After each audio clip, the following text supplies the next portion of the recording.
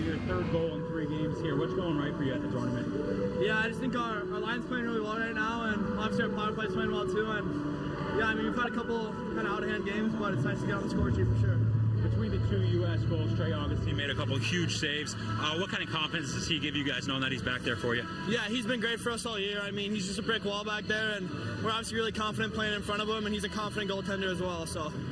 Finland got a couple goals to tie it up. What do you guys have to do to get back on top? Yeah, I think just stick to our identity. I mean, get pucks deep. I think just keep on working hard, and good things will happen. Appreciate the time, Oliver. Thank you. Thank you.